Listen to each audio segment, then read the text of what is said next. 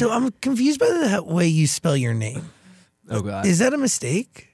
No. Okay, here's the story. My mom's going to kill me. It's spelled with 2 E's.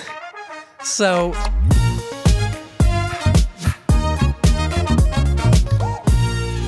Hi, beautiful human. I'm Zach. That's Dan. We welcome to the studio, Peet Montzingo. Yo. Hi. Woo. So, 2 things. Actually, like a bunch of things, dude. How long have you been awake for? How'd you know? I heard. Wait a minute. I heard rumors and rumbling that he's been awake for 72 hours. It's 72 hours, so that's why I'm drinking an energy drink. Why? I'm editing my music video. I have control issues, so I'm like, oh, I'll just edit the video. And, you know, I got in the weeds, and here we are. I haven't slept. What does it genuinely mean to get into the weeds? Like, basically, you know, down the rabbit hole. So I have, like, all these, like, special effects that I'm doing, and, like, you know, now I'm taking it to the next level.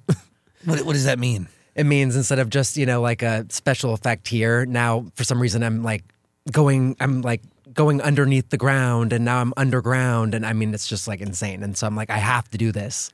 I can't go back now. But, okay, hold on. So do you have anybody like editing with you, or is it literally just you in a room?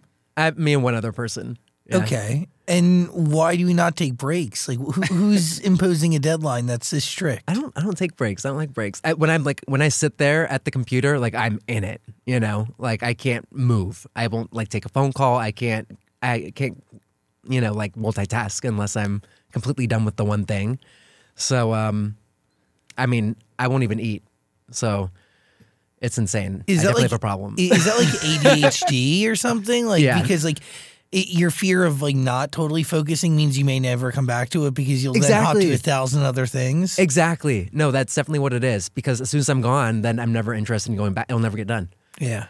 So, you move on. Yeah. Do you have ADHD? Yeah. We also have the same birthday, so I'm like really interested. I've never met somebody who like The Rock has our birthday. Wait, really? Yeah, May 2nd. Yeah, you're 3 years older than I am. But we're we close. don't talk about that. No, yeah, sorry.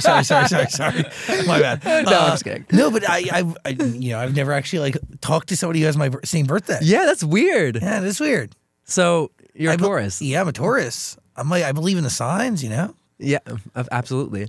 The moon, the stars, the oceans, whatever the fuck. Do you believe in that stuff? Oh, 100%. Do you really? Yeah. Just like all my relationships with anybody are always perfectly matched with like the opposing sign, you know? Like my mom's a Scorpio. And we have the most complicated relationship, and it's like that makes sense, Taurus and Scorpio. That's actually the most fulfilling relationship one of the most fulfilling relationships to have is a Taurus and a Scorpio. Yeah. Interesting. It's very weird. But then my brother's a Cancer, and I'm like, man. You don't get along. Nah. Is this your brother who's also a teacher? Yeah. It's really interesting, your life. You've been going after fame for a hot second, my guy. Yep. It's true. It's true. It really is. Like, you know, like let's call it what it is. I had no idea that you made it to the high ranks of Wipeout. Oh my God. You auditioned for the X Factor. Yes, dude. He made it to he came in second place on Wipeout. Yeah. They called you Smack Efron. Oh my God. PTSD. So sorry, but it's true. We're talking to a celebrity. Oh God. I found the video. I'm watching it. Keep going. Oh no. It's like embarrassing too. Can you just explain to me like your first understanding of what fame was and is like in your life? Do you remember? Well, yeah, I think all it was is that, you know, my whole family are little people except me. And so I was just always jealous that they got all the attention. And so I just wanted to go after everyone looking at me because everyone would look at them. And I think that's where it like started when I was probably like 5. And then from there, it just got complicated and interesting. Hey, can you like talk to me about what it means to live in a family where everybody is looking at them and nobody really is looking at you, but in almost every situation? And that's hard for all parties involved. Right. Because like I don't think you ever get to an age where gawking like that or looking in any capacity is normal or tolerable, you know, no matter how used to it one becomes. Yeah. Yeah. It's interesting because I remember I would always go out like to the grocery store or to like a doctor's appointment or something, and always have to reintroduce myself because they thought I was just some random person taken along with the family or like a family friend, and I'm like 8, you know. So it was like it was weird, but then it's also great because then I was able to like spy, you know. So at the grocery store, if people would talk crap or something like, oh, look at the short people or whatever, then I would have no problem going up into their face and being like, that's my family. Do you remember the first time you realized your family was different? Yeah, actually, it was when I like went to school for the first time, like preschool, like kindergarten, like early, elementary school. I remember looking up at the parents and being like, that's so weird that people look up. Like, I would just look straight, So it was always interesting. And my mom couldn't hold me until I was after 1 year old. And like my feet would dangle off her lap and she'd be like, and I'm like, and I'm like so jealous that all the dads were like swinging the kids in the air and stuff. And I'm like, I want to do that. But, yeah, it's interesting. But to me, it's just normal. So it's weird to me that most, like 99.9% of the population has no idea what that's like. Literally. Like that, you are very... And it's interesting because it's not until later in life do you realize that fame is actually going to come from who you are in your life. Because you do outwardly chase it, right? It's Wipeout, it's X Factor, you're in... more than one boy group at a certain point in time. Oh my God, you did your research. You're in one group that like one day you name it and the next month you're disbanded. Like you have quite the timeline. It's hard out here, man. Oh God. But I gotta give you the most credit in the world because I do believe that so much a part of what it means to be any sort of artist or creator is consistency. And this ability to use the nose as fuel and the silence or just people ignoring you or looking past you or just really just not giving you any time of day, using that as fuel to continue. That's like really hard to do. And it's really what separates people from those who make it and those who don't. Yeah. And I learned that too. I thought everyone just had this fuel for that. And then I realized, oh wait, no, I just, have a lot of people that I want to prove wrong, and that really is like the fuel, it's not even like prove wrong maybe, but it's just like, no, I can, Do you feel like you can, or have you? I mean, now it's different, like that's more when I was like younger, but yeah, I feel like it's really just comes down to, I mean, now we're getting philosophical, but it just comes down to being happy, like, yeah, I used to chase fame and then now I'm like, okay, how can I just enjoy life and then also make a living, but also like inspire people and inspire myself. And, ADHD always wants me to do new projects. Like, now I'm singing again. And so it's like, I can never just relax. At what point though, do you realize that putting like the future of your success and career in the hands of other people, and maybe not in the hands, but like reliant on the participation of others, let's just say that, right? Like other people buying in and supporting you and like giving you a chance. When do you realize that like it's actually you that is the story and it's the apartment that you happen to be living in across the street from a fucking hotel? Jeez. Or how do you know everything about me? No, it's really interesting. It's my second thing. It's just very fascinating that like at one point you're trying to become a singer in a boy group, and then the next you're literally crashing drones into hotels, and it's getting incredible traction on the internet. But it's a friend that helps you with TikTok, right? You go to somebody who's also viral on the platform? No. What was it? Wait, what do you mean? So how'd you get to TikTok? Like really, like when did you realize that it was you that was the story, or you that was the thing? So I was in a boy group and my label was in Nashville and they just moved us out to Nashville and we were like finally starting to tour, and then COVID happened and they're like, everyone go home, and I was like, fuck, my one shot, you know, like I finally thought I was on the brink of it, you know, and then And this was Euphoria. Oh my 5 God. West. No, this was 5 West. Oh, yeah. shit, sorry. There's a lot of them. It's hard to keep track, you know? You guys are insane. The way you spelled Euphoria was really wild. We thought it was so cool. We were like, yeah, we're different and like cool. So embarrassing. Oh God. But so anyways, they sent us home and I was like, well, my career's over. My life's over. I've been doing this for way too long and it's time to give up. And it was that mindset. The first week I was like, I'm just going to post a video on this like TikTok app. And I just did something at my apartment and I have a ball pit in my apartment.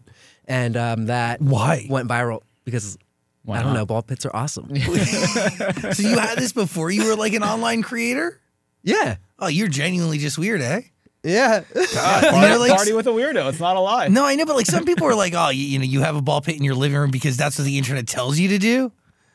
I mean, yeah. No, I just feel like you inherently wanted a ball pit. Where was it in your house?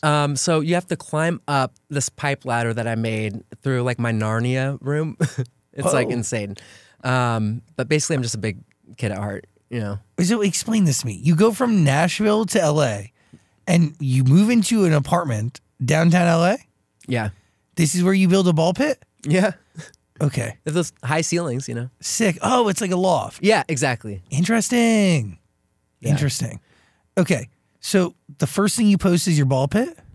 And that obviously goes viral because Obviously. who the fuck has a ball pit in their house? I don't know why no one does, but Why did you really want that? I mean, I don't know. I'm just a big kid at heart. Don't you miss going to McDonald's and playing in the ball pit? No. No. They're you- all filled with germs. You, No. ever like reach to the bottom and pull out something weird, be like a half-eaten chicken nugget or something? Yeah, like bones, like human remains. Yeah, like, what do you got going in your ball pit, dude? Like, who's in that with you? Oh yeah, that's for next time. I'll Like, let's like, hey, welcome to my house. Like, let's hang out. Had a great dinner with you. You want to come and like get comfortable and watch Netflix from my ball pit? It's kind of cool. listen. You guys are welcome anytime. I'm okay. I'll come check it out. You definitely would. Are you still and you're still sleeping in that like ice cave type situation? Yeah. Can you explain that one? What? So we come like in downtown LA. They came with my unit came with armoires, and I saw the top off on one of them, and I hung a rope from one of the water pipes, and I just thought like I don't exercise as much as I should, and I don't want to force myself like I don't want to get myself into a situation where I'm having a one-night stand. So obviously the only way around this is to like climb up a rope through a wardrobe into a little hole on like, you know, the top of my apartment like loft area, and that's where I slept for a while. But now I have a bed. Oh, congratulations. Wait, can I see a visual of whatever the fuck you're talking? What? What? You sleep in? Is it like a tunnel? Pretty much. You sleep in it's it? like this, but it goes all the way back. Like I would wake up and hit my head in the morning on the cement like ceiling, and then the first time actually that I slept up there, I got a concussion because like I woke up at 6 a.m. and Here, Why are we doing this? we're watching you get into your ice cave. You sleep in this now? This looks no, not anymore, not anymore. Okay, healthy. But you also said something we completely missed. You said you did this to prevent yourself from having a one-night stand. This is what you gotta do? I don't think so, brother. I gotta get creative. I think there's a bunch of other reasons why people. And there he is, off to bed. He's gone. Yeah, because that's exactly what you do to prevent people from staying the night. That's exactly what you do to get people to run away. That's crazy. You're interesting, eh? I mean, I don't know. I feel like I'm past that phase a little bit, but Where are we today? What's different? back to the ball pit. Got it. But you have a ball pit still? Oh yeah, that's never leaving. Okay. Cool. By the way, Party with a Weirdo is your record. Yeah. Why are we going back into music now? Because I realized like music is actually I think what I'm the most passionate about. Like I feel like the videos I do are great, and I've been able to sustain and build a career, and it's been awesome in so many ways. But I like I just feel the need to always keep expressing myself in different ways. And I feel like for music, it's something that I know that I'm comfortable with. And I wanted to give it like an actual chance because I had tried for like 6 years. So this is like my time for myself to try and prove, that I can do it or not. What was it about music that became a vehicle for you initially? I don't know. I think it was just the boy band thing because I wanted like a brotherhood and I wanted to feel, I think kind of goes back to like the Dwarf family thing because I would always see people like connecting who are similar and with the same goal. And I don't know, it was that camaraderie that I was always craving. And then through that, I realized, oh shit, actually like love music. And I grew up doing music. I sang since I was like 14 and play trombone like my whole life. And I've just felt like I've been good at it. It just feels good, I guess. Hello, beautiful human. Every year, millions of gamers experience IGSS, inadequate gaming setup syndrome. Luckily, a cure has been found. You have to go beyond. With the Vibrasonic mattress by Beyond Sleep. This thing has 6 built-in subwoofers, USB ports for charging, LED lights so you never stub your toe. Gives you an acoustic massage when you want it, plus adjustable degrees of comfort. This right here is the best way to game ever. Cure your IGSS today at BeyondSleepTech.com. It's really wild. I do feel like you've lived a life where you've wanted attention and eyes to be on you, but for the right reasons. And then also, like, it's so interesting for somebody to look at a career in music, specifically as it relates to a boy group or a band, and want it for just the idea of camaraderie, companionship, and this idea that like you're with people who look similar, do similar things, like really are connected by this similar thing. Yeah, but see, it wasn't until I was older until I realized that because I really thought it was just music at the beginning, and then a couple years later, I looked back, I was like, oh wait, you need to go to therapy. Yeah, wild. Because there is something that I don't think people think about, right? And when you, to be like, do you see yourself in your mom though? Because you look like your mom.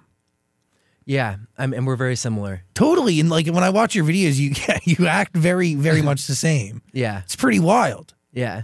Yeah. Like there is like, you can kind of make the case that like you don't look like your family, but you do, like you look like your mom. Right. You really do.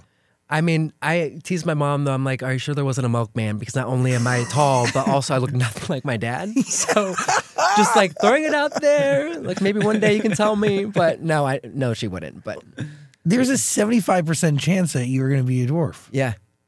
Do you think about life that way ever and what that could have meant for you? Yeah. I think that's why I feel so passionate about the things that I do and what I make content about and music about. Because I feel like it just makes me feel like I'm here for a purpose, whether it's in my head or not. It just helps motivate me to, to speak about the things that I'm passionate about, I guess. I really think you should see it as being here for a purpose. You have 18 million people who are tuned into you just on YouTube alone. Yeah. And it's a lot of younger people. Mm-hmm. I think you do have a purpose here that's larger. And I think you're educating people on what it means to be so different, but yet so deeply the same. Right. And also I've been realizing that over the last couple of years, like so many little people creators, for example, don't really get taken seriously for some reason. Like people are like, don't view them sometimes as human, I hate to say, but I really feel like that's a lot of it. And so when I make videos about it with my mom or with my family, it's always been so nice to it's like I can advocate for them and people will unfortunately, but fortunately take it more seriously. And I've really felt like that has been such a good thing. And I've been like really excited about, all the things that I can help teach people about dwarfism specifically. Because I feel like most people just don't know anything about dwarfism really, except, they're little. It's like, no, there's just so much more to it. And if you really understood, then you could maybe have some empathy. Or What do you wish people understood? Because the history that little people have been going through for centuries is insane. really, really dark. I know. And really tragic and really unfair. And people don't even know that, you know? And by the way, we're talking about it. So your TikTok For You page should throw some video on your feed from a creator who understands firsthand. I see videos sometimes of like the history. It's really, it's hard. But what do you wish people understood that they don't? That they're just like everyone else. You know, it's like everyone's always focused on what do we call them? You know, how should we do this? How should we do that? And it's like, no, just treat them like a normal person. Like they're just people, you know? And I really think people, for the most part, have a hard time just recognizing that. And I don't know why. Maybe it's because when they view like, you know, an older person, they're supposed to be like an authority figure, but they're looking down. Like maybe it's more of a psychological thing for them. But I don't know. My hope is just everybody's able to just be nice, you know? What are you trying to do with your music in terms of a story and a message? Clearly, it's your story. Yeah. I don't want to call you a weirdo. You can. Yeah, but it's a compliment. You may be the one that you're talking about. Well, that's the thing. Like it's been a really interesting last couple of years with everything for me, and I'm still trying to figure out exactly like my end game and, you know, where I want to go and everything, big picture. And I'm just now kind of this year coming into the idea that like, no, I feel actually the same as my family. Oh, wait, that's actually the same as my friends. Oh, wait, that's actually the same as everybody. Like everybody feels like they're weird or feels like they don't fit in some way. And it's like, okay, well, we should actually embrace that, because once we do, we realize that could be actually a superpower, because we see our perspective on life different than everyone else. So if we're able to just run with that, then I feel like it only will help. So do you have an album ready to go, or are you just doing song by song? What are you thinking? So right now it's going to be kind of a waterfall release. So every like 6 to 8 weeks, there'll be another single that releases. And I don't know, we're just trying to figure out what might work. So we're just kind of putting stuff out there and testing it. But I wanted to do this one first specifically because this is what I am passionate about, just being weird. And yeah, I don't know what it looks like down the road, but I have been in the studio a lot. So, and it's been really fun and refreshing, and it's a new creative process, and it's just really rejuvenating. What about you is weird? What about me is weird? Yeah. I don't know, because I don't really think it's that weird, because it's me. But everything that you thought was weird, I guess. I mean, you've been awake for 72 hours. And yeah, I mean. That's crazy. Have you ever done that? No.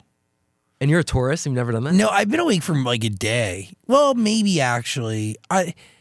I would crash though eventually. I can function on 3 hours of sleep. Like what I would do is sleep for 3 hours, get up, and then work another 18 hours. That's what I would do that all the time.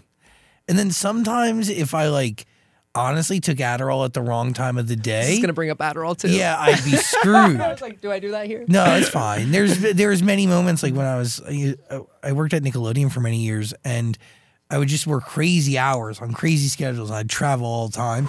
And I would just like, if I took Adderall like 20 minutes too late, oh, I'm screwed. And then I'm not sleeping, and then I have to wake up and be on camera at 5 a.m. And if you don't eat, you're screwed. It's a whole mess. It's a whole mess. Dude, I remember one time I probably went 3 production days without eating anything. And the head of the network came up to me and was like, you need to eat something. And she literally had somebody go and get me a chicken sandwich. Yeah. Did you eat it? Yeah, I did, kind of. Like I took a pity bite, but like whatever. Yeah, so I haven't done that in a long time though. It's been a long time. You do this often? Yeah. No, I do this a lot. Also because I'm still trying to figure out like my team building and everything. So a lot of it is really just myself in a lot of ways, or it's just, you know, my problem of giving up control. So, you know, I'll do this to myself, but hopefully not in the future. You've also been going through a lot of life too at the same time. Yeah. Is your mom doing okay? It's on and off. Like, she had 3 surgeries. The last one was super promising, and we're still really optimistic. But She has been like starting to not feel great again. And it's just been a lot. Life is hard, dude. Aging is really hard. Yeah, tell me about Like it. watching our it's watching my parents age is really difficult. Yeah.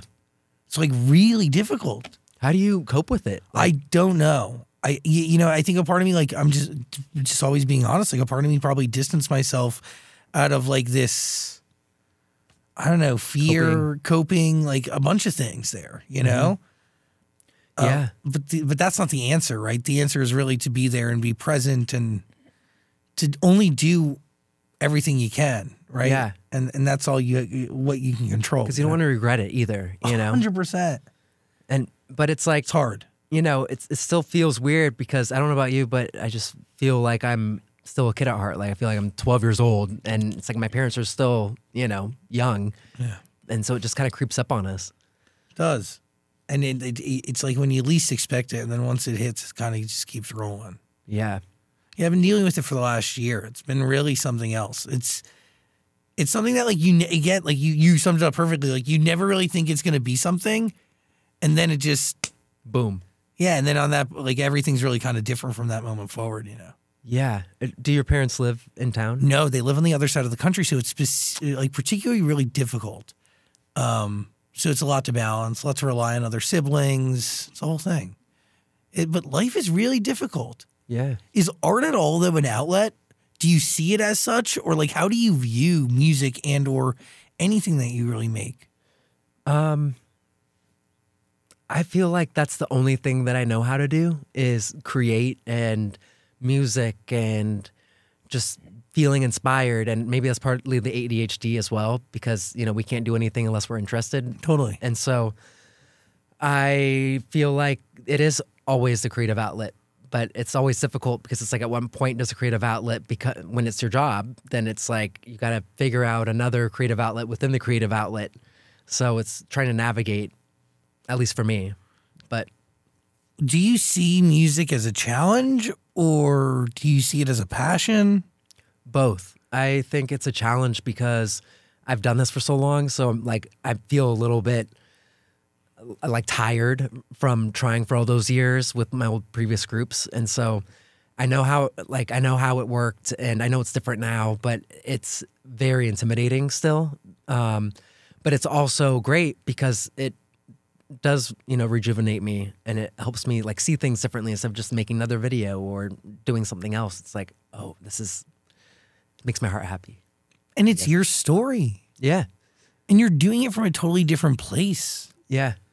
Yeah. And it feels more authentic in a way because it's like just me instead of, you know, attaching like the dwarfism thing or some other things that still are me, but this is, I feel like, purely from my heart. And that also helps when I go into the writing rooms because I'm able to like really share and be vulnerable. And I feel like that's also kind of therapeutic. Oh, it is.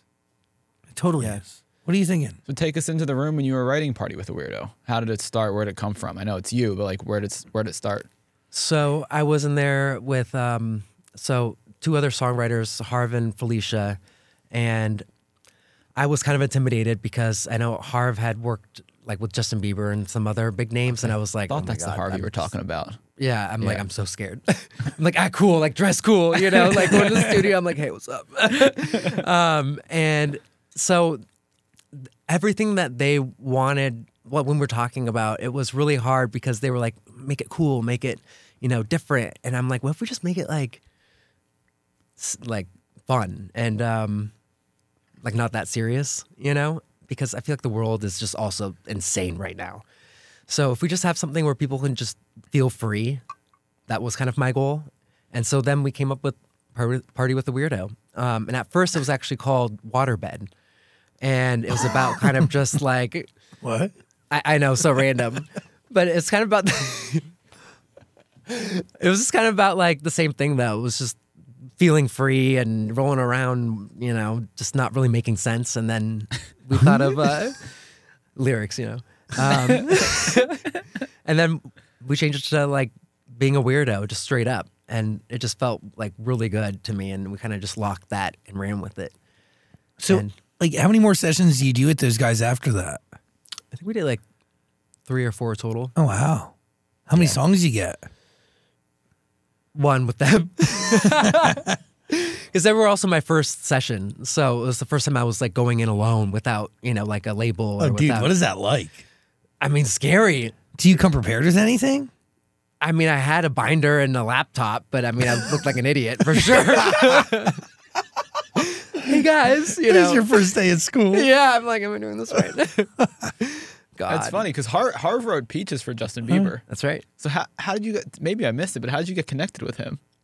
So my music manager, Christiana, Do Less Management, she's good friends with Mateus, who is, I guess, one of the guys who reps Harv and Felicia, or is very like close with them. And so it just kind of worked out. Wow.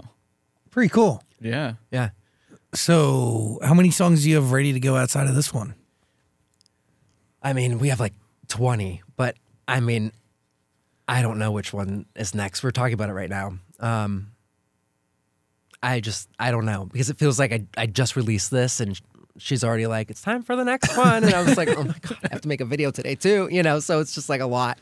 But I think we're on track to do another one in 7 weeks, which I'm nervous about. That's wild. Hopefully this one does well, It will. So I think your audience will translate. You did well with your book. yeah. Yeah, you have a really unique audience that's really young and really wide, and I think it's going to translate. I hope so, man. Yeah, I hope so. You've built this community. I mean, 18 million people on YouTube. What is it, 16 million on TikTok or something? Yeah, 14. That's crazy. 3 million on Instagram.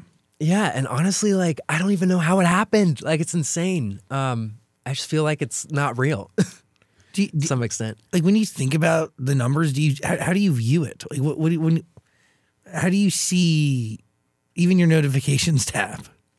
I don't click on it. I don't know. I feel like I don't let myself really think about it that much because I want to just stay focused on, the things that are inspiring. If I could start going down like, oh, like I'm getting more followers if I do this or this, then I feel like it would hinder a lot of my creative process. What is your creative process? Locking myself in a dark room late at night and just, meditating, essentially. Are you doing the same sort of process for different things you're making? Like, do you do the same thing for music that you're doing for, I don't know, to come up with a video? Yeah. Yeah, 100%. Like, and I feel like that's always been my whole life, though. Like, with everything, even like homework at school, I would just need the same situation for everything in order to, like, excel. I'm the same way. Really? Yeah, I'm consistent. Dude, I wore the same pair of shoes for like years. Because I thought like if I didn't wear the same pair of shoes, I would fuck up. And then like every time I would change studios, I would need certain things to come with me. Because like if I didn't have those things, I would never be able to do my job. Interesting. Yeah, like I try to apply the same thing all the time. So are you OCD a little bit too? Not really, because I smoke weed to kind of like keep me from being really too crazy anal and like obsessed with things. Because I used to be, I had like more asshole tendencies, right? Like little things would like, little things would irk me. And like, if they weren't exactly the same way, it was really hard. And then matching that with having to like find a team and like build a team and balance the whole thing. It's definitely a learning process. And it's insane. ADD, ADHD. I mean, I had it. I definitely still have it. Yeah, it's definitely something that has been a challenge, but I also think a weird blessing, Yeah. Don't you think it's kind of a superpower? Oh, yeah. I mean, but when you channel it the right way. Right. And I am Depends guilty. on the day. Yeah, I'm guilty of getting the best of me. Mm-hmm. So, like, I don't want to, like, be like, oh, it's the best thing ever every single day. No. I mean, there's waves where it's terrible and it really throws me off and it's hard to communicate and hard to process sometimes. And how do you navigate that, though? I listen a lot and I try to listen and like I try to be focused on one thing. The issue is if I get really focused on something and then somebody comes in and tries to like throw focus, it's hard for me to not snap at them.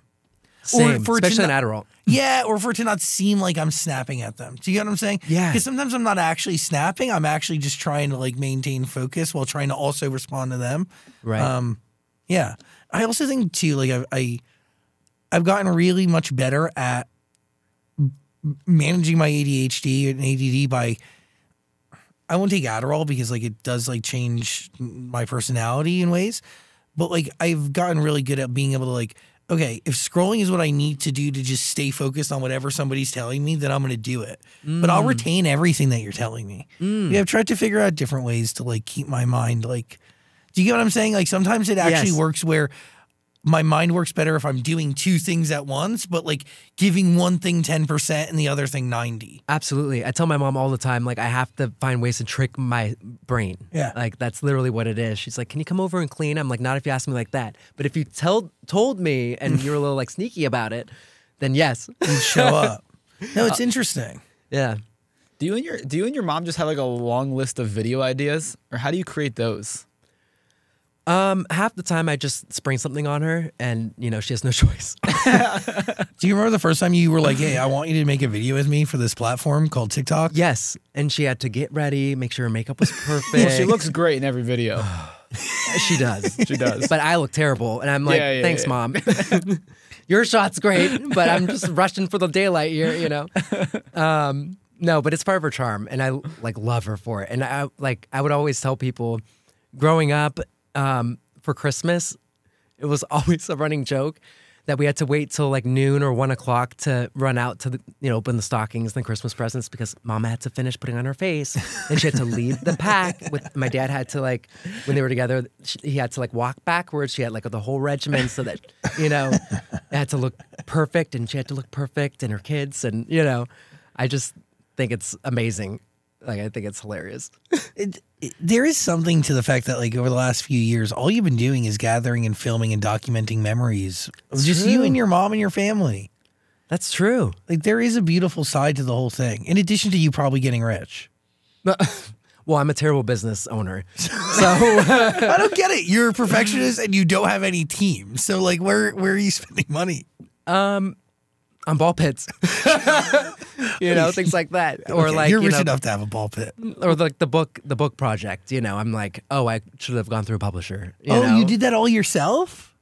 Yeah. Oh, that's not great. Warehouse, and like all these things. Of course I'm not gonna retain all this because I'm a creative. I'm not. Wait, why would you do that? You're self-sabotage. No, but you're kind of famous, dude. Like you have a huge following. You could have easily gone to anybody and been like, I have, I don't know, like 50, 60 million followers. Can we make a children's book together? Right. They'd probably say yes. But see, also, this might be an ADHD thing too, but I just get so excited that I have to like do it now. And then like a week will go by and the whole thing's done. And now it's like, oh, I could have like actually done this the right way. Yeah, see, that's something I've had to figure out. Like, I've had to like be okay with coming up with something and like going 100% into it, and then having to like pull it back, and then like it will find its way. That's but hard. not everything finds its way, and that's okay. And that's kind of how I like determine what is good and what isn't. Really? Okay. Yeah, sometimes. Like almost like meant to be. Kind Yeah, of a thing. yeah. But then sometimes I have good ideas I sit on for years, and I'm like, oh, that's still a good idea. Right.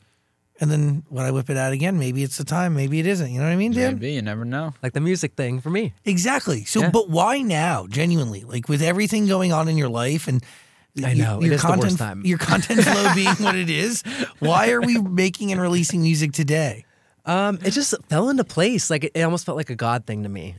So it was like I met Christiana, my music manager, like at the right time, and then all the pieces just lined up together, and it just felt like it worked. And I was like, okay, either I do this, or I take a risk, and maybe I'm not sleeping for 72 hours. But the other side of it is I'll have regrets, and I hate regrets. I will like hate it if I ever have one. So I just had to give it a shot. And like I said as well, like at the core, music is really my heart and soul.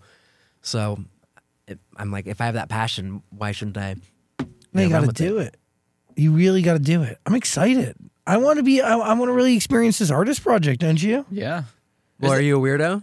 Yeah. Fuck then yeah. you can join. Thank you. When's the music video out? Oh my God. I thought it was supposed to be out already. Today.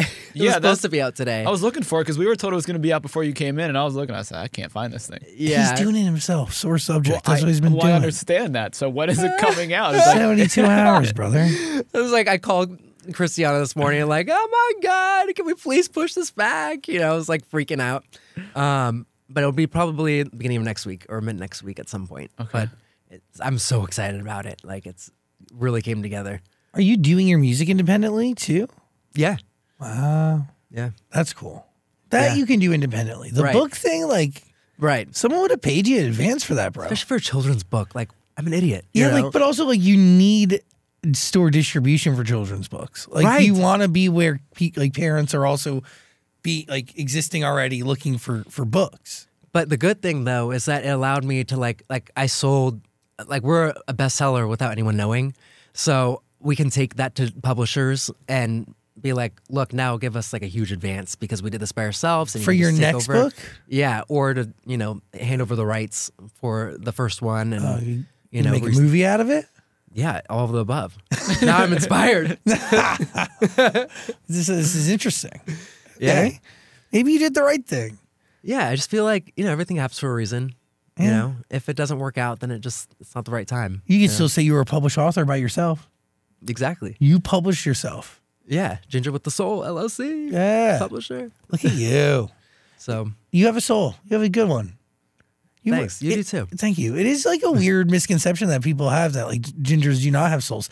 And there's also like parts of the world that like really look down upon gingers. I think it's unfair. People with red hair, they deserve better. Agreed. You once said you want to be the first redhead on Mars.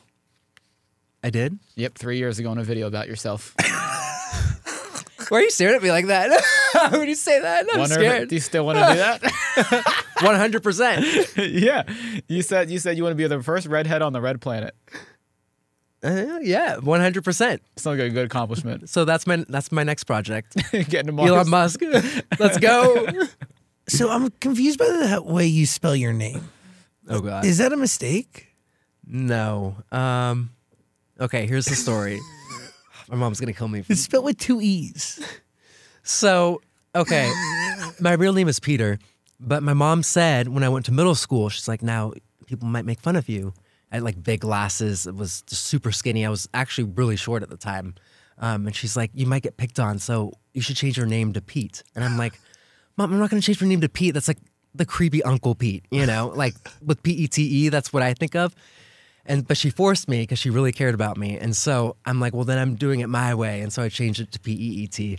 But the reason why is because she's like, people are going to call you Peter the Penis. And I'm like, Mom, no one has ever said that in my life.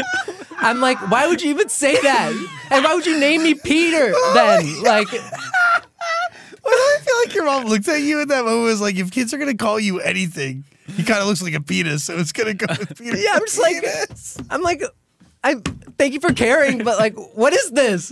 Like, Yeah, your mom's the real star of the show, isn't she? I know, yeah. She does. She is a superstar. I know. She's the best. Oh my God. She's a mess in the best way.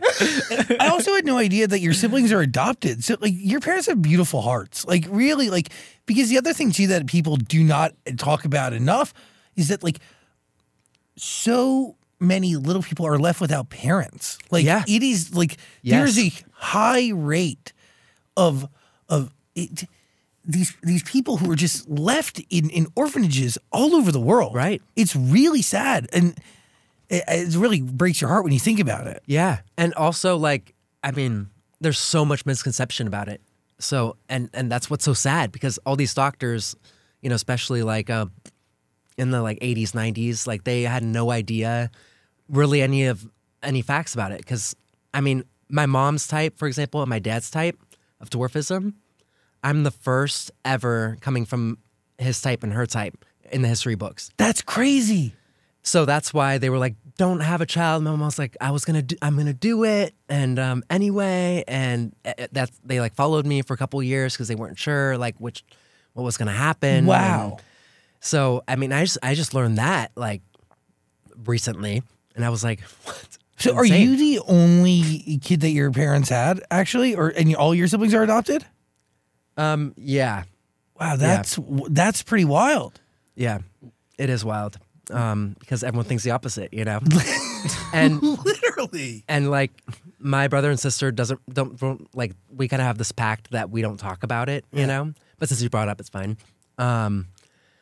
And it's just so interesting because if everyone knew, then it would just be so wild. But like, you know, I'm surprised you even learned that information. You really did a deep dive. I'm scared. No need to freak out. It's okay. What is the science behind that? Have you looked into it? Like why you came out like a normal height It's just or I got average the height? yeah, I've I heard got you the refer to it as recessive average. genes. Okay. So like dwarfism is sorry, I need to take a drink. I'm like Please. Justin. Adjusting to daylight, fake I lights. know. It's like it's been a rough 72 hours, man. So dwarfism is a dominant gene, and I got the recessives. So that's the reason why. Oh, wow. It's actually pretty simple. It's like ready to like talk for 10 minutes. And it's like one sentence. That's what I was prepared for. God, I hate myself. So if you were to have a child, is there a higher chance that it would be a dwarf because you have No, that I have gene? the same chance as you. Really? Yeah, because I didn't get the gene. If I would have gotten the gene, I would have been one. That's so fascinating. It's really crazy. Your story's wild. And also like your fuel and motivation as to why you do things is very much linked to like that where you come from and who you are, like your nurturer. right. It's really special. I think it actually will push you to make some really genuine stuff. I'm excited to watch you make music. Being honest, I haven't listened to your old stuff. Don't. Yeah, don't worry. I'm fine. I don't need great. to listen to Zero Gravity or Euphoria spelled U4IA. What the? So cool. Yeah. Didn't ever listen to Young Wild Free. Oh my God. Didn't listen to Five West. But you know what I listened to, Pete? With Peet Montzingo. Let's go. Also, I was surprised to hear, like, you have a stylist who is actually in the boy group with you? He was. Don't tell me he styled you today. No, I saw myself. I can tell. Yeah. You have holes in your socks. Is that fashion or No, I just or don't really care. Survival. Okay, yeah, that I makes sense. respect that. I like that. Me too. It's like there's too much, There's too much life going on, really. like laundry's hard enough, For real. You gotta be honest with me though. You have to be making some money. Do you need a cleaning lady? Like I'll send her to your house. Like if you can't do laundry, I'll help you out. No, I'm making money. Like it's good, but I just have to organize my life. It's hard. Yeah, because it's like, do I want to wake up and do laundry, or do I want to make a video? No, or you shouldn't do create, that. No, or- but you can have a cleaning lady. Like you can help actually you can pay somebody really well and to help you like manage your house and manage your clothes, and you can not think about it and then also help somebody else out in the process, and it's the whole thing, It's true. You don't need to be focused on your laundry That's true. or the holes in your socks. But then it's like, oh no, I have to find the person, and then how do I trust them? And then Well, forget it. Okay. Okay, so you're already giving up. That's Okay. my ADHD, flaw. Yeah. It's like, all right, too much work, but it would actually help though if I just did Totally. it. I mean, the upside is you're saving money. That's true. Like you could have an assistant. You definitely probably don't have one of those. I do. Yeah. Oh, you do? So with What do work they do? stuff, I'll find the right help a lot, but How do you trust them? I don't know. But they're usually close friends because I've tried to just hire people through YouTube refers me or somebody I know, and then it really is just the people who really understand how my brain works and like me for it is usually the best for me. So I've learned that too. Have you felt that? Yeah. I don't know. Dan and I are really opposite. We've been working together for 11 years. We couldn't be any more opposite. Really? We have nothing in common. But to be fair, Really? we also don't work a lot together. Yeah. Oh, Only when we're in the room doing this. Yeah. He Talking. does his thing over there. I do my thing over here. We come here, do this, and then It's better that go our way. separate ways. were you guys friends first? No, No. we met through this Oh, you did? career. Oh wow. Because I've been doing the show for 17 years. What am I at 12? Yeah, you're 11, 12. Oh my gosh. Oh, a I long didn't time. realize it was that long. That's amazing. No, it's crazy. Okay. Amazing. It's one way to describe it. Well, yeah, you're able to sustain for this long. I mean, that's insane. Yeah, knock on wood, Yeah, I right? mean, most shows Yeah. last 6 episodes, and people call it quits. So what are we're doing well. To be fair, though, most radio shows go this long, and we started as a radio show. Well, I started as an online radio show, and then we became a real radio show. And then now we work for Amazon Music. So I don't know. I feel like we can be doing this forever. Like, why wouldn't we? Like, will it take different shape? Will it evolve over the years? Yeah, but I think at its core, it's going to be the exact same thing. Like what we're doing here will never go out of style. Right. I do believe that. Like, there's very few things that are timeless in culture. And I've been sitting at this table in some way, shape, or form for the last 17 years, like paying deep attention to it. And it is like things ebb and flow, things come and go. But a couple things have the ability to just be redressed and live forever. This, I think, is one of them. Yeah. And I also think, like, it's what you told me earlier of, like, it's just at the core, you know, this is like you. This is your thing, you know. It's what inspires you, you know. Very much what I was meant to do. Yeah. Do you feel like TikTok was just a means to getting you to a place where you get to do what you're meant to do? Or do you feel like you were meant to be telling your story and your family's story and the story of the Cecil Hotel via TikTok? I'm here for TikTok. No, I mean, but dude, like, but I do think about this in particular with you. Is like, so many people got a chance to hear your story and your family story and feel understood and seen. And a lot of people who have differences that are of varying differences, like a bunch of, they don't just need to be little people to be able to resonate and understand and feel seen and understood by the stuff you make, you know? Right. It is important. Yeah, 100%. And I think that, like, that's what's so cool about TikTok. And, you know, these social media apps right now is like people are able to discover things and not feel so alone. And so it's been really cool to, I guess, just witness that and be a part of that. And your comment section seems pretty positive. Always. Like, there's not... I know. Knock on wood. Yeah. Because my brother's is, like, the worst. People, like the worst. Why do you think that is? Like, why do you think you got the positivity and he got the negativity? I don't know. He's cringy. So it's his fault. Yeah. I don't know. But actually, no, I really think that's it, though. Yeah. For real. Do you tell him? Yeah, but he doesn't get it. He's like a dad, you know, and he's like he's not very, like, aware. You know, he deals with fourth graders. Yeah, you know, like, he doesn't really cringe. care. Yeah, exactly. And I don't know. He's always been cringe to me because he's older than me. So Yeah, he's your brother. yeah, exactly. But yeah, I don't know why, because like what really sucks is people like attack my nieces, and it really pisses me off. No, that's not right. Like saying that, oh, she looks like Pennywise, and like just the worst comments, like death to them. And I'm like, I'm gonna find all your guys' addresses and do something, because like you don't mess with my nieces. That's fucked up. Like mess with my brother, but don't mess with my nieces. You know. I don't like that. Yeah, it's crazy. What do you think about that? Subjecting, I mean, your family to that. The internet. There is something about family vloggers and that whole conversation. Like, yeah, and it's like right now, especially, people are talking about it a lot. I don't know, because I've been thinking about that too lately. I just don't know. I know my niece loves to do the videos, but I just don't want them to get made fun of, you know, when they get older, or have it hinder anything negatively. Yeah. Because, I mean, we also aren't like at a day and age yet where we've seen the effects of that yet. I don't we think, have right? no idea. Yeah, like what if they're totally go psycho, you know, when they're 18 or something? Like, I don't know. I just want them to be happy and like have a good time in life. The internet's really cruel. The world's cruel. The scariest part about having a kid is the world. Yeah. It's not even my inability to like take care of a child and to love a child and raise a child. It's everybody and everything else. It's too much, man. Yeah, it's a scary place. Yeah. And also, like, yeah, I wouldn't want to bring them into that. Like, I feel like it's just not the right time. It's hard. Yeah. It's really hard. Party like a weirdo, by the way. Yeah. Totally different subject, waiting for you. Below, you can listen to Peet's music. It's waiting for you on Amazon Music. Heck yeah. What are you thinking? Well, I know you kind of said like people shouldn't even look at it like this, but like, is dwarf and little person the correct terminology? Yes. Okay. So, midget is the bad one. Okay.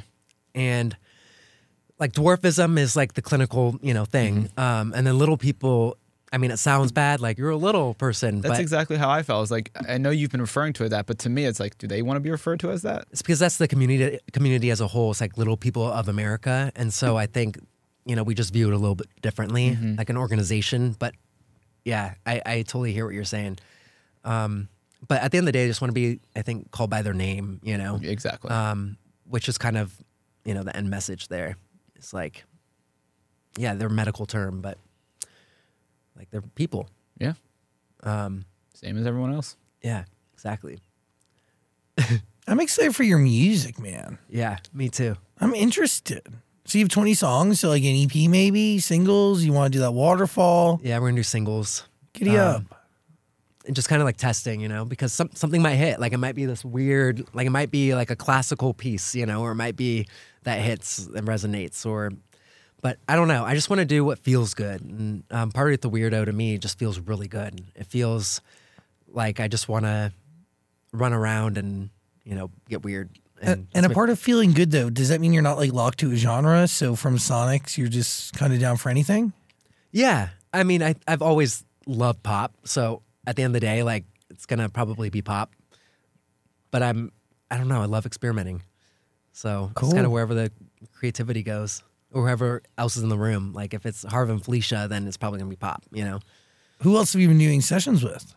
So I've done Fallon and Chris. So basically I've just done a bunch of random like sessions and just kind of seeing who I really resonate with because this is all very new. We actually like rushed this release because I started in like November, I want to say. And for music, that's really quick and great for me because, I'm fast. I like to be fast. And so I don't know. I'm just trying to get a sense of who I like to be in the room with or where I feel the most creative. Take it slow. And find the people you are down to be vulnerable with. Yeah, because it is such a different vibe, Yeah, I want to hear your story through music. Oh, it's been a long one. Yeah, I'm interested. Yeah, and it like all started with boy bands. I was going to say, is there any similarities between creating with a boy band compared to yourself now? No, because a boy band, like, they just tell you what to sing. Like, studio next Tuesday or, like, flying to Nashville. And they're like, okay, you sing this line. Okay, that's your line. You sing this line.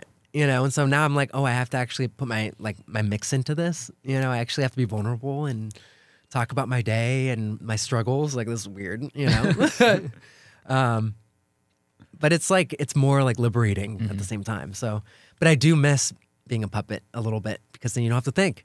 Yeah. It's always nice to like just get thrown in, Yeah, but then like your success is determined by somebody else. And I feel like you can never have that. Yeah. And it didn't work for me. No. So, yeah. Has any of your success allowed you to appreciate the difficulties in your life a little bit more? 100%. 100%. I think, every difficult part of my life, I've been able to talk about it. And it's only like motivated more content or, more songs or whatnot. And so it's also therapeutic, like I was saying earlier. And it's just really cool to be able to like do all those things at once, I guess. I just thought of something. When you're saying like my music journey, it actually all started with X Factor. Yeah, you tried to get on. Yeah. But they didn't want you. No, they did not. They said no. Again, one of the many places that would tell Peet Montzingo, get the fuck out. Yeah, exactly. Well, I sang Billionaire by Bruno Mars, and I changed it to Famous instead of Billionaires. So, like, of course, they're going to be like, can you please leave? Wait. So I want to be famous. I get it. It's like, it doesn't even go with the syllables. No, that doesn't fit. Not at all. Did you get to the judges rounds? Yeah. Well, probably for famously being bad. Like, I think, no. I was pretty good, though. Who'd you sing in front of? Actually. Let's pull it up and watch. Who'd you sing in front of? Simon, Paula, Nicole, and L.A. Reid. Wow. That's like original X Factor. Like the OGs, crew. yeah. Yeah, it was scary. So does Wipeout come after X Factor? That was before. Oh, wow. Yeah. Wipeout was, so they saw your Wipeout. They saw you on Wipeout and said, this guy has what it takes. He's going to be something. Oh my God. Wipeout always looked fun. I'm jealous you got to do it. Yeah. Was Did it you guys fun? ever watch it? Yes. Yeah, you got fucked All up the on contestants that. are weird, by the way. they? Like you wouldn't think that they were real. I've never met anyone who's been on it, though, because I don't know who the fuck wants to throw out their back, ricocheting off of a giant I was red throwing ball. up blood, by the way. What? Yeah. No way. They had to like put me in a stretcher until I stopped throwing up blood. That's it was great insane. TV, though. Oh yeah, it was great, but they didn't air it. Of course not. Wait, so what part of the course punctured your lung? The first one. Really? Yeah, it But was you the- healed and kept going? Well, yeah, and I was like the last contestant, and so like they have like 24 or whatever, and then like the ones like they go straight into the second round, and so the people who are first get to wait like 3 hours and rest, and I was like the second to last one. And so I was throwing up blood, and they're like, "You made it to the next round. You gotta get up onto the next platform and do the thing." I was like, "Oh my." And I'm like $50,000 though. Like I'm poor. Let's go. Yeah, but you came in second place and won $0. Yeah. And you know what the worst part is? What? Is I was the second fastest scorer in the entire season. I was just on the episode with the guy who had The the first no free will. You know, I'm like, well, was it meant to have the money? But I'm telling you, the universe looked out for you, though. It's true. Because eventually it came. I know. This has happened to me too. I was It's told weird. I was told no like hundreds of times. Like I did so many pilots and like so many dudes. Right. Like a dozen. Right. And like a dozen. And then the one thing that was actually successful was genuinely just me. Right. It's fucked. It's weird. Like whenever I went after anything else, it was like never working. It's like no one came to Hollywood to like be someone else. No, Like yeah, but the no. reality is like you. Yeah. You are it. Yeah. Yeah. No, totally can relate though. What's nuts is like, yeah, you run from exactly what would change your life, which is your family. Right. You Yes. just, it is kind of special at the same time. It is. And does it bring you guys closer, or does it? I mean, with your mom, 100%. it has to. Yeah, 100%. And it's really allowed me to like be there for her, you know, and I'm so glad she moved to LA because she was in Seattle. Wow, And so I'm like, thank God. it's amazing. Yeah. And also, like, yeah, like your whole family, even your brother having a career, he has to make some money on TikTok, even with the haters. No, he doesn't. Okay, got it. I see him on my feed though. He's like, how do I make money? And I'm just like, well, you gotta do things differently, like do brand deals and, you know, talk to these partners and go over here and do this. And it is a whole thing that you have to learn, right? I mean, yeah. I mean, it was a learning curve for me, at least. Like, I was like, holy, it's just insane. But he just doesn't, I think, really care that much. Like, he loves being a teacher and he loves being a dad. So, like, can't blame him for it. But Yeah, we need more people like him. I'm like, but don't you want like $20,000? Like, please, just like take a brand deal. Yeah. God. But, Yeah, because he could. yeah. He could. I mean, I Damn. don't know. You got a whole family going on there, a whole little fame operation. Yeah. The only problem though is just we've gotten so many reality show offers. I was going to ask about that. Really? Yeah. And I mean, we will not do it because no one needs another TLC dwarf thing. No. The little channel, like, come on. But also, I gotta say, like, I probably know every production company that reached out to you. Like, they got to do better. Like, they Yes. need to be more creative. Yeah. And we told them that pretty much. Like that, you need to do better. Yeah.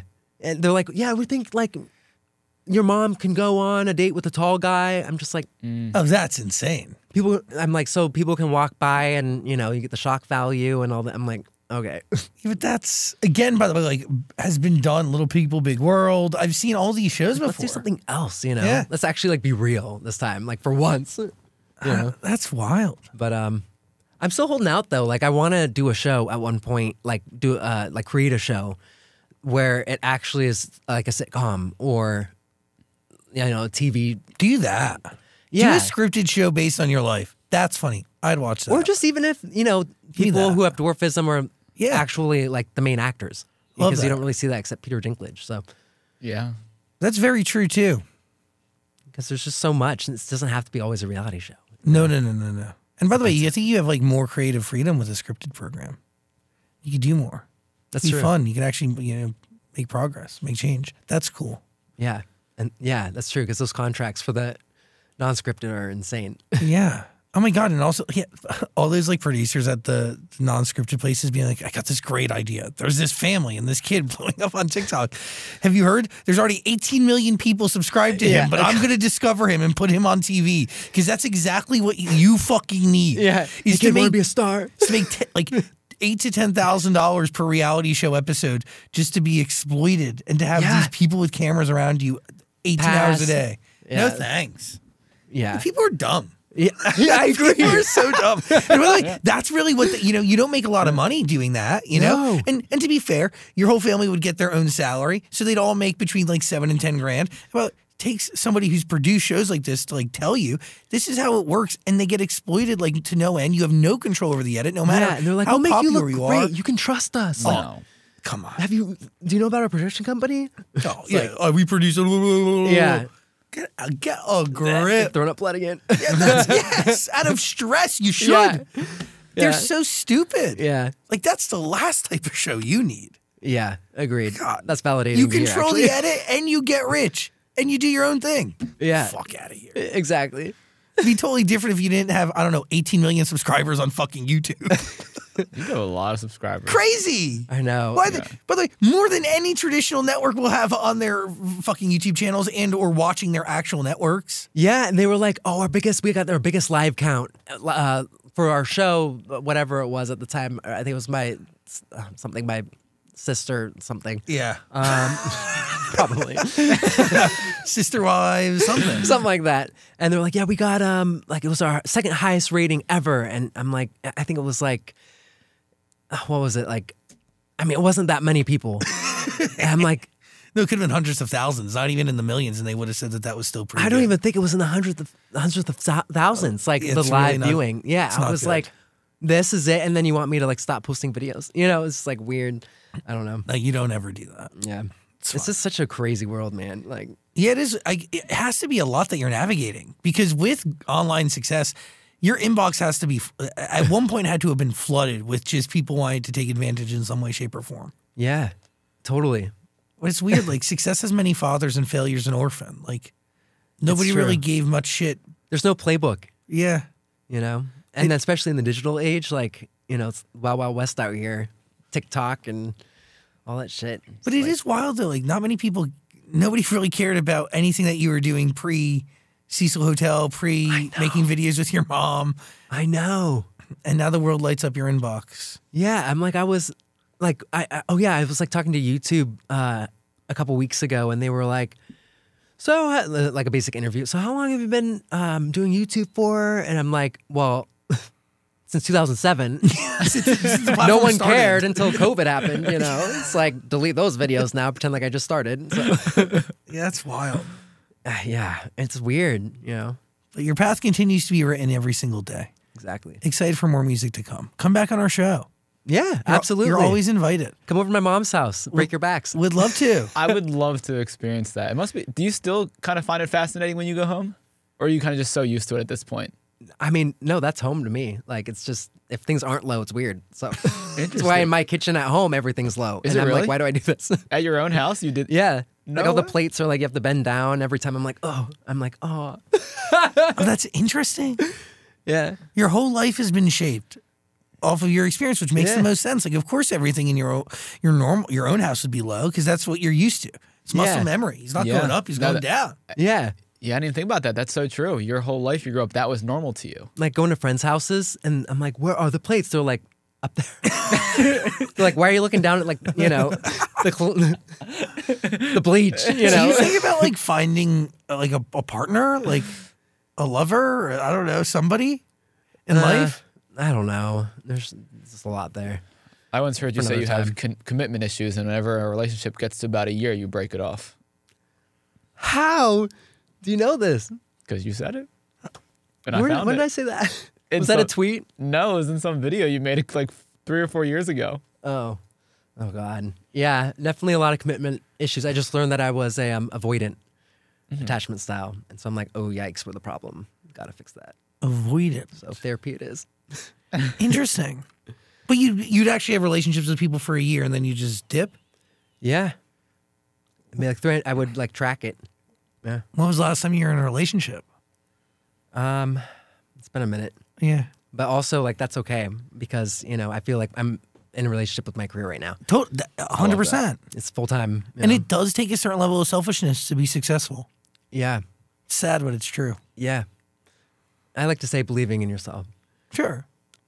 It's selfish, but sure, it's okay though. Yeah. Like self-love isn't selfish, Right. right? That's And true. it is giving yourself love, but also like giving yourself love could allow for a better life for everybody in your family and a better you for whatever partner is going to come your way when the time is right. So Exactly. it's more about focusing on you for growth. Yeah. 100%. It's the right place to be in. I agree. Damn. Peet Montzingo, eh? Mm-hmm. You good? Man. Yeah. Listen to Pete's music. It's waiting for you on Amazon Music. Party with a weirdo. Party with a weirdo. Party with a weirdo. Music video. TBD. No. I just like don't know necessarily know if I like be down to just like if you go you want to party with this weirdo, I'd probably be hesitant. I'm just being honest with you, but But you said you're a weirdo yourself. I am weird. But like I think like, but like everyone's their own type of weird, I guess. That's true. Yeah. Well, maybe party with a creep is different. Yeah. Weirdo and creep is not the same thing. Yes. So weirdo, let me specify, means just zany, quirky. Yeah. you know, I am weird. Ball pits and Yeah, ball pits, yeah, not not creepy. yeah, not like an Uncle Pete or something. PETE. Exactly. By the way, PETE. Peter the penis. Oh, God. Thanks for being here. I really appreciate you. Peet Montzingo. On that note, oh my God, You're amazing. Thanks, oh man. man.